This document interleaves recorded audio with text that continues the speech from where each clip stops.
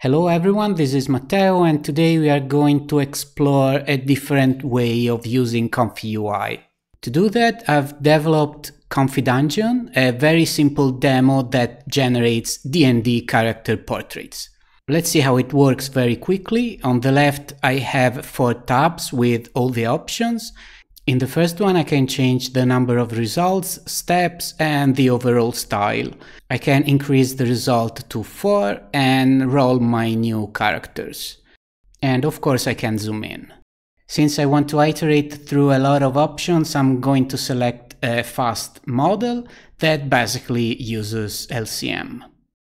In the second tab, I can define the background and the mood of the picture.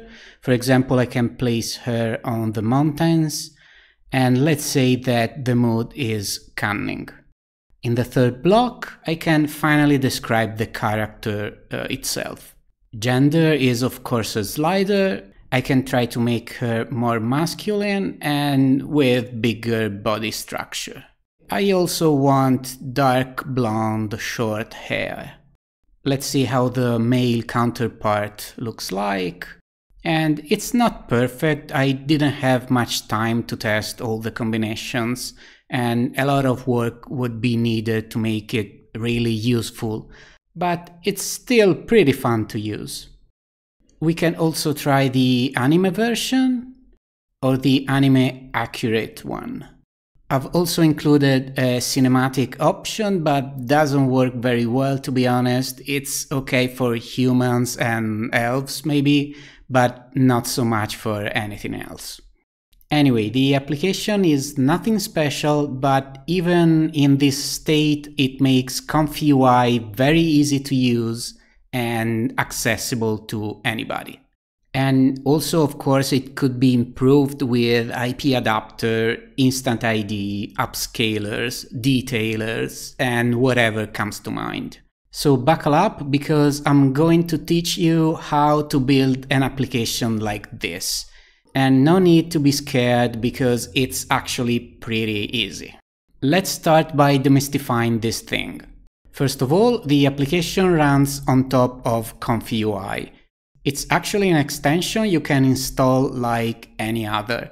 If I go to the address bar, you'd see that the URL is my ComfyUI address /dungeon. If I remove dungeon, I get the plain old ComfyUI interface. You can go right now to my GitHub repository, download this demo, put it into the custom nodes directory, and start generating D&D characters. But the cool thing about ComfyDungeon is that it doesn't need Python. You don't need to understand the ComfyUI inner working. You don't need to know how to write a ComfyUI extension. 99% of this application is written in JavaScript and HTML, and the actual logic is just a bunch of lines of code. So now that we know that this is just a glorified interface on top of ComfyUI, we can take one of the generated images and drop it into the work area to check the workflow. This is really all there is to it. If I take an image generated with a fast model, the workflow of course changes, and we have a third workflow in case the user adds some custom text with an additional prompt and a conditioning concat. So we need a strategy to handle all these options. Okay, let's start from the beginning. First of all, you need to activate the developer's tools. Go in the settings and check enable dev mode. You should now have save API format in the toolbar. For this tutorial, we are going to build a very simple application that you can also use on your phone, so we start designing the base workflow. I want it to be super fast, so I'm using an SD15 checkpoint and connected to an LCM LoRa together with all the pipelines. In the case sampler, I select 8 steps, CFG 2.1, LCM sampler, and SGM scheduler. Okay, looks good. This will be our base workflow. Nothing special. Of course, you can make it as simple or as complex as you want. Now I save it in API format and open it in a text editor. As you can see, it's nothing more than a JSON file. If we analyze it, we can easily spot all the nodes. At the top of the tree, we have the node ID. In this case, it's 3, but could be anything. The class type tells us that this is the K-sampler. If I scroll down, I can easily spot the positive with ID 6 and the negative with ID 7. Since we are going to customize the prompt on the fly, I'll remove the text from the positive and leave an empty string. The negative for this demo will be fixed, so I just write low quality, blurry, dark, horror, and naked because YouTube is so sensitive. I can save this and get back to Comfy. Now, since I might want to increase the CFG, I'll also add a Rescale CFG node, connect the pipes, and set the guidance scale to 2.8. Now I can use a higher CFG without burning the image too much. Let's save this for the API and open it in the text editor. If I scroll all the way down, I find a new entry with ID 11 that is our Rescale CFG node. I'm copying this node and adding it to our previous JSON file. If I save this and drop it into ComfyUI, you'll see that we indeed added the node to the workflow, but it's not actually connected to anything. This is fine because this node will be optional and we are going to switch it on and off programmatically. Okay, now I need to go to the custom nodes directory inside ComfyUI. Here I'm creating a new directory that will host our demo. I'll call it FastGen, but can be whatever you want. Inside this directory, I create another one called Web, and this will be the root of our web app. Here I need to add one more directory called JS for the JavaScript files. Inside this folder, I'm copying the workflow that we made before and rename it into something like base workflow. Now I go back to the extension root directory and create a new file called _init_.py. Remember I told you that 99% of the application is JavaScript? Well, we are going now to cover that 1% of Python. So this init file is automatically called by ComfyUI at startup. And we are going to use it to configure the route so that we can access the application through an easy to remember URL. I'm opening the file and pasting this code that I pre-cooked. There's really nothing special to see here. On this line, I'm setting the base URL that will be /fastgen. And in this one, I'm setting the route for our JavaScript. And that's it. That's all the ComfyUI specific code you need to know. We need one last file that is, of course, the home of our application. Inside the web folder, I'm adding an index.html file, and now the structure for our app is ready. Let me open the index file and put some basic HTML in it. I'm making the background dark so the image will pop better. And inside the body, I'm adding some text to see if it's working. Okay, now I can restart Comfy and try to go to the URL that we just set up, /fastgen, and it worked. Great, now let's make this page into an actual app. I take the index.html, remove the title and add the text area for our prompt and an image tag for the result. I give them an ID so they are easy to find from JavaScript. I'll call the text area prompt and the image main.gen. Okay, I'm also adding some base styles and we are ready to go. This won't win any web design competition, but it's functional. Next, JavaScript. At the bottom of the HTML, I'm including the JavaScript file, and inside the JS folder, I can create a new app.js file. I open it in the text editor, and now we need some basic functions. First of all, I create an asynchronous sandbox. This is needed because we are going to send requests to the ComfyUI server and wait for it to reply. This is easily done by enclosing all of our code inside these two lines. Next, I need a client ID generator.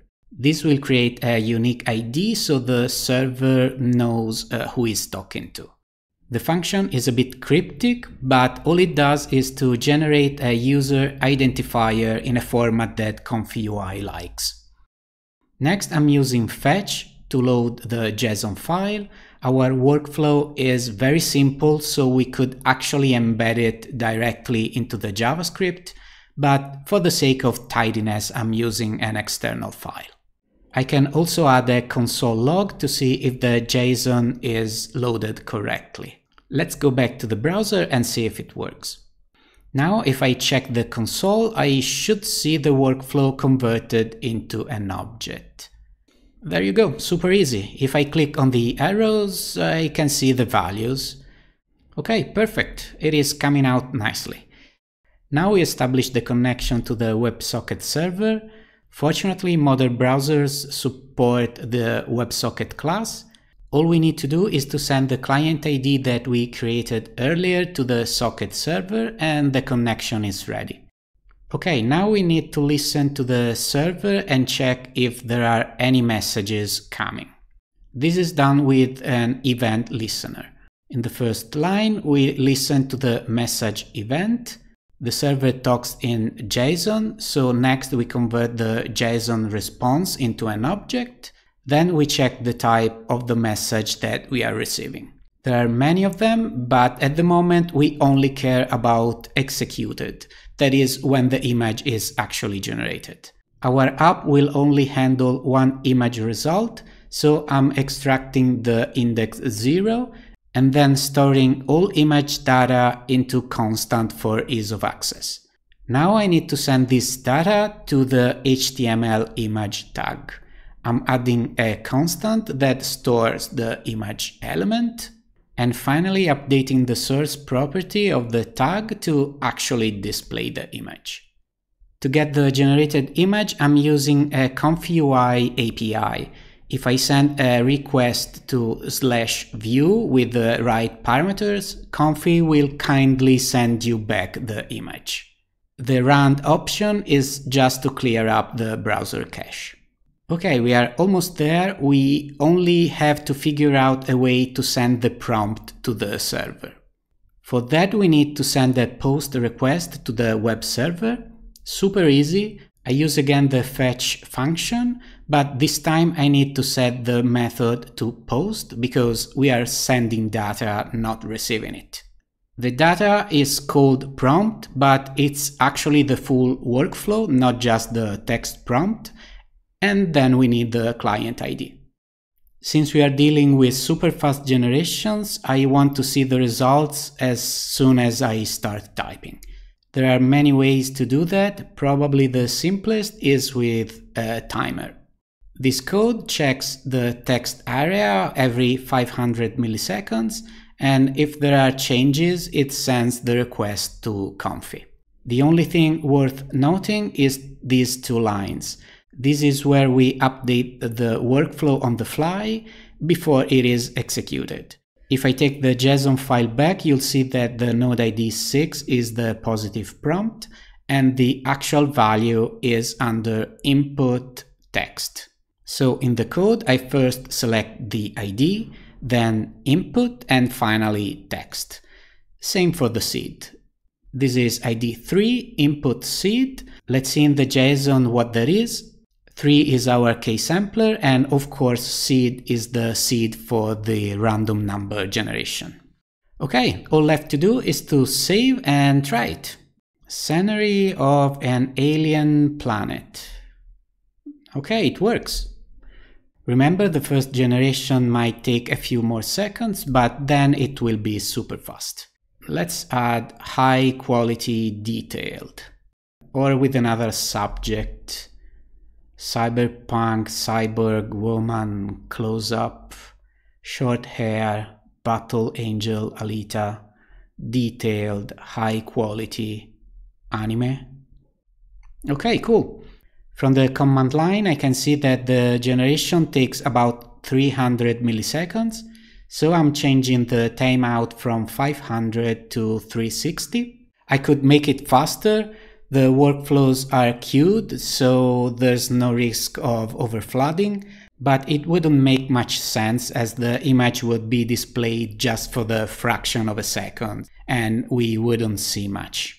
One last thing, if you remember, we added the CFGRescale node that we are not currently using. So I want to add a checkbox that will trigger the CFGRescaling. In the HTML file, I just need to add the input, and in the application, I first need to select the HTML element and check the input value to toggle the CFGRescale. This time, I'm changing the node ID 3 that we know is the key sampler.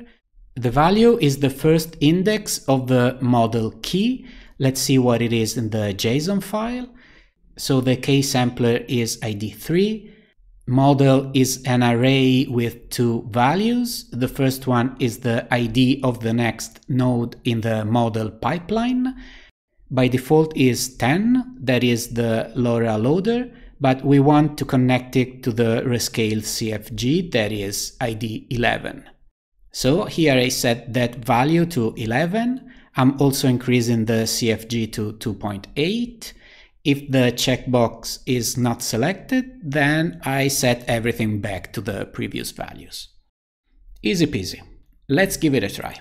I select the Rescale and type Batmobile on the streets of an old town, cobblestone, detailed, high quality cinematic. Now, since I know you want to use this on your phone in the secrecy of your room, I'm gonna tell you that if you run Comfy with Listen and enable course header options like this, you can access your app from anywhere inside your network. There are some security concerns, but for home users it's fine if the PC hosting ComfyUI is not open to incoming internet connections. So let me grab my phone and see if it works. I'm activating the CFGRescale and try something like superhero, high-tech, black, gold costume, detailed 4K cinematic. Well, that's it. In just 80 lines of code, we have the base for our app ready. And we didn't need any Python skill. You can check my Comfy Dungeon code to find more options and also to get some ideas for on-the-fly prompt engineering. I know it's not for everybody, but I believe this is how ComfyUI should be used to help less tech-savvy people take advantage of the technology. Regarding Comfy Dungeon, as I said, it's just a tech demo. The code is very messy and I apologize about that. But it wasn't really meant to be an actual full-featured application. Now that I've made it though, I think that it's pretty fun to use, and if you like it, I could clean it up and improve it. I'd like, for example, to make group pictures, so you could create your party's portraits first and then compose a group shot with all the characters. Well, yeah, we'll see. Let me know what you think.